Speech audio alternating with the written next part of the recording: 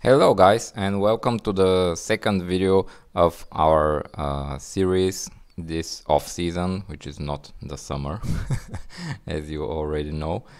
And today we are going, or tonight, or whenever you watch this, we are going to take a look at the 2014-2015 seasons. Like in the previous video, we are going back around 6 years in time and to take a look at what happened in the season right after the draft, which we looked at last week. So this is pretty standard already in our off-season series, but this time I've included also the trades in this video, and I will not go into that much details into the trade, but just mention some of the bigger ones. And this means that likely the video will be somewhat longer, but I hope not too long. So to start, we are going to first look at what's like difference in this season, not in competition wise, but more or less organization and rules, as far as the rules changes and similar stuff go, and what happened that was different to other seasons.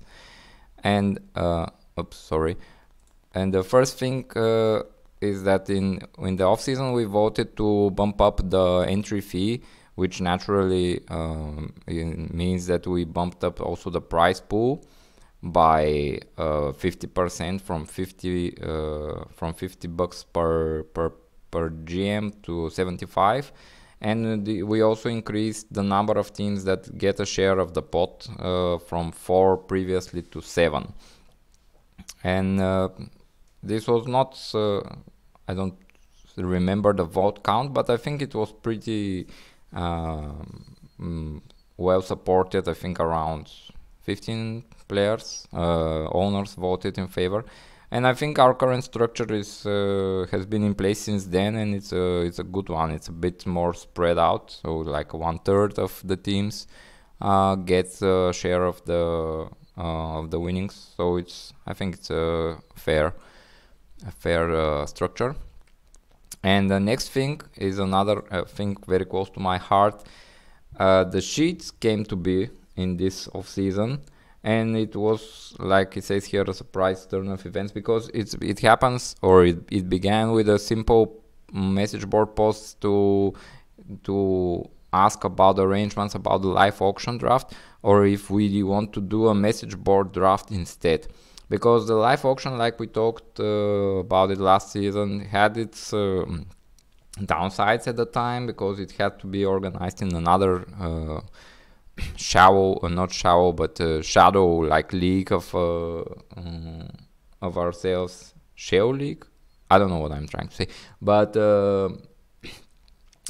anyway, it had some downsides. So people started discussing if they want to keep the live auction or go to a message board, and I was okay with keeping the live auction, and frankly, I was firmly against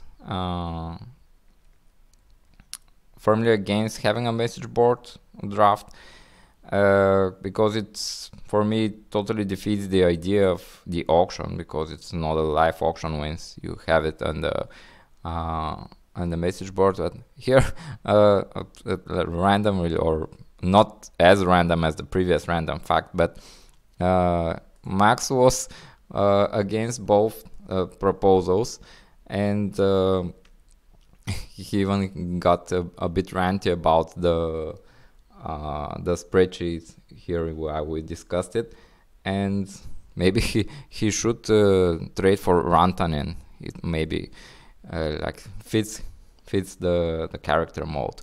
But respect to Max for actually dealing with the fact that majority supported things that he didn't support, and stick with it, and has always been one of the well respected, I think, managers of the league.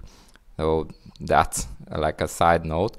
But back to the sheet story. So because I was heavily against the message board draft, and I suggested to have a dedicated spreadsheet, and then Jay got on board and Kyle, so we were like, even I called us on the message board, the spreadsheet coalition, and things got actually pretty developed pretty quickly. I think over like a couple of days, maybe a week, we had a working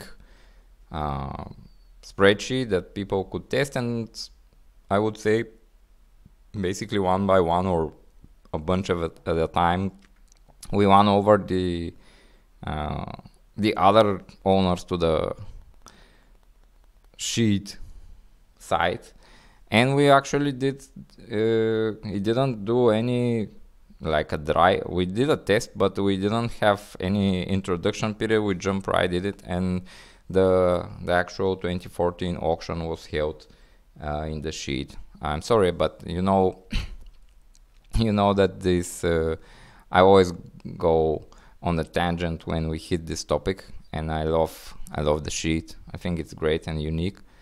And thanks again to I like always to all of you who supported the idea, and whom, especially to Jay, and later to Andrew, who actually made it happen. So to just to summarize what I've been talking here is that like I'm almost 40, and one of my like proudest moment of my life is coming up with the idea about this, and then working together with others to make it into this. And I don't know if this is just weird or flat out pathetic, but I'll let you decide on it. So anyway, back to other topics, and going from one of the, for me at least, biggest or most positive moments in the league to one of the most negative, also for me, but I think also for others. This is the season when the first like I don't know, stir up happened around safe benching players. For those of you who weren't around then, Safe was the first manager, first owner of the Quebec Quebec Ramparts franchise. And I won't go into details about what exactly happened, but the fact was that we pretty much turned into this collectively, I think. And the atmosphere was not really great, and it was, I can say, for me, the only time I've considered quitting the league, and because it wasn't much fun to be around, and I think the whole league was pretty close to breaking down. But I'm mentioning this not because I want to go into details, but because this was a pivotal moment and a start of a period of change for the league, which saw a change of in league management, change in owners, and change in also many other things like rules and other league mechanics. And especially speaking from my current point of view and position in brackets, I really hope most of you share my view that these changes were for the better, or at least for the most part for the better. We cannot go for 100% efficiency. So anyway, that's done. I'm done with this topic. We on to something more fun, and we'll talk about the trades first before we take a look at what actually happened in the regular season and in the playoffs, because trades were spread out across the season, but many of them affected teams throughout the season, so that's why I think it's good to talk about them now. And this is not going to be like the biggest, or I think I remember these are actually chronological, so this is not from the smallest to the biggest, but they are chronological. So the first trade, which is this one, was actually the first to happen, I think, in the off season. So to confirm what Greg posted, I think, in the WhatsApp chat, yeah, he could have been more patient with his 2014 draft picks. That would have benefited his team likely, because here he trades away one of his top selections in D1 Larkin in the off season, or before they started playing the season.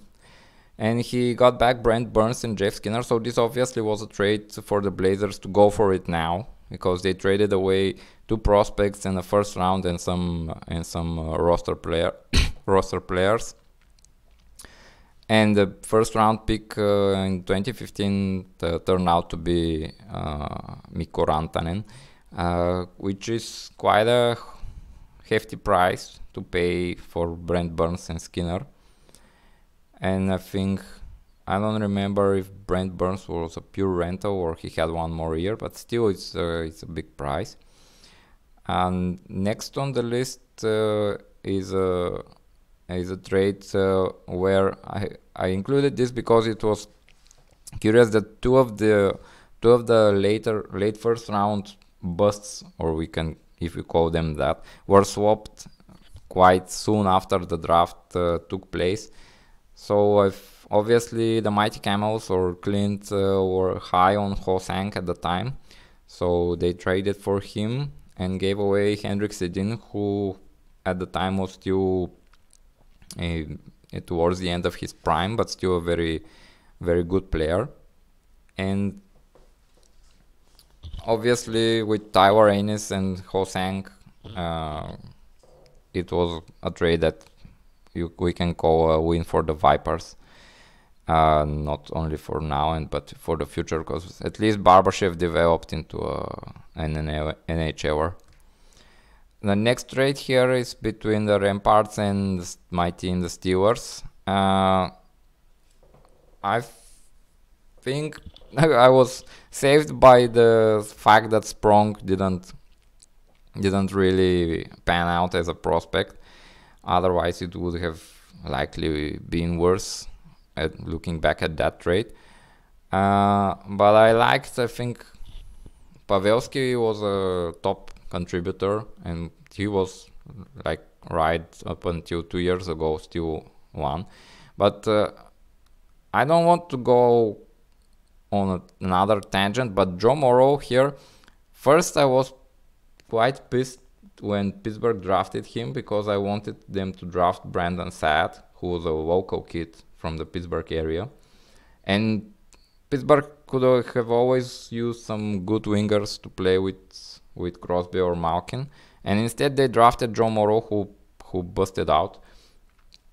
And here I traded for him, and he busted out on my fantasy team too, so I was doubly mad at him. So I don't remember this trade fondly, although I think I got Buchnevich back later in another trade, and then I traded him away again.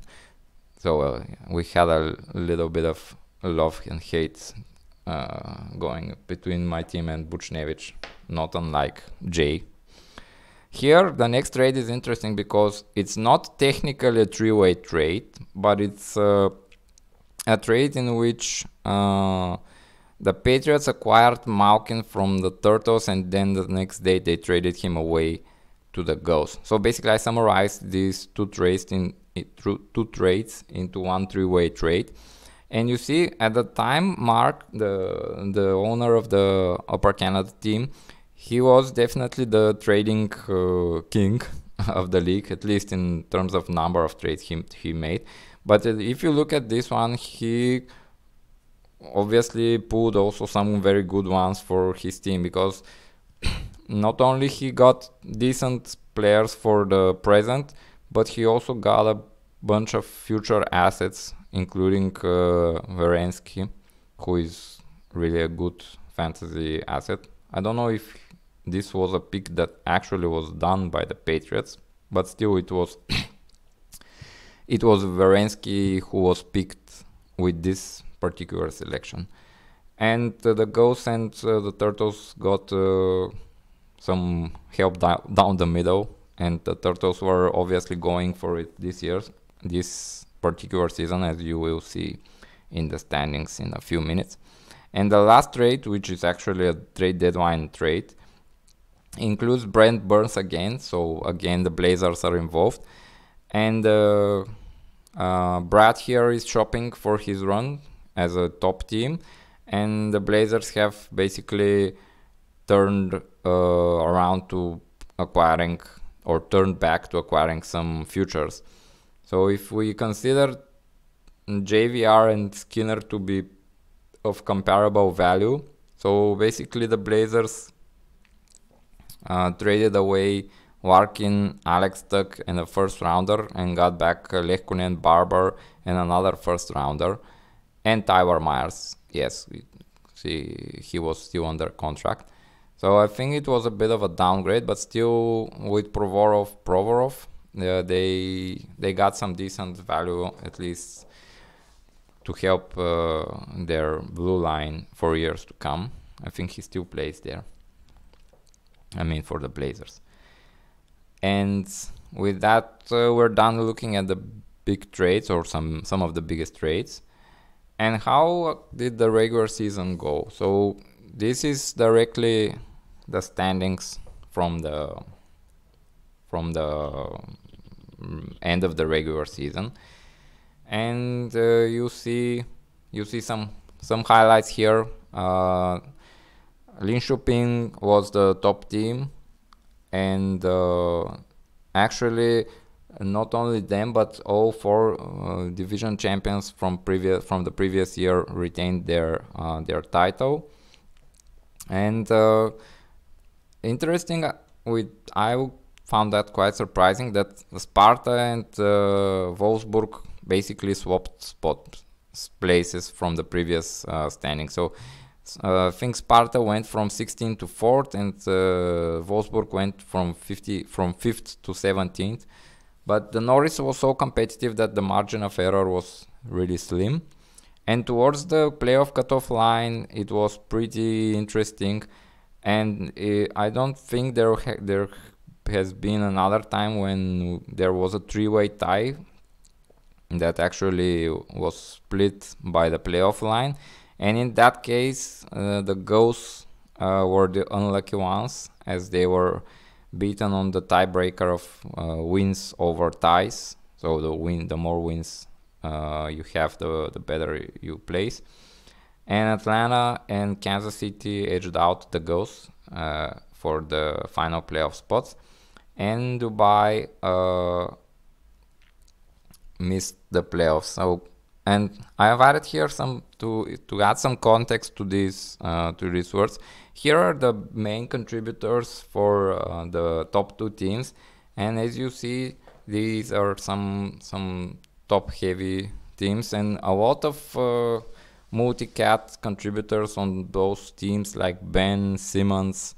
And for the Turtles, you have Ovechkin, who has always been a beast, and Lucic when he still was a beast, and Bufflin too. So these were really strong teams. And Dubai also had a decent team, but with maybe one exception. But it just comes to show that you cannot get as lucky every season like they had the playoff run the previous year. So this is just like fate getting back at them. And the Aces they had a pretty bad team, and they actually had Crosby still from the original veteran draft. But this is Crosby's reaction when he saw that the second best scorer on the Aces was David Desharnais. And and this was not even because the Aces traded away assets at the deadline. They were just bad all season. And onto some other notes from the season, but mostly from the NHL stats. It was a down year scoring wise, or at least individually, for the NHL, because Jamie Benn led the league with 87 points. I think In most years since then, we had 100-point scorers, but this was a really maybe exception to the future years. Of course, Ovechkin still got 50 goals, and there was still a 200 penalty minutes guy, and this was this piece. I couldn't stand really even when the Pittsburgh signed him, it was even worse. But anyway, move on. And like we saw for the top two teams, there were a lot more multi-cats studs, guys who put up not only points but also were playing special teams, were hitting, and were taking a lot of penalty minutes.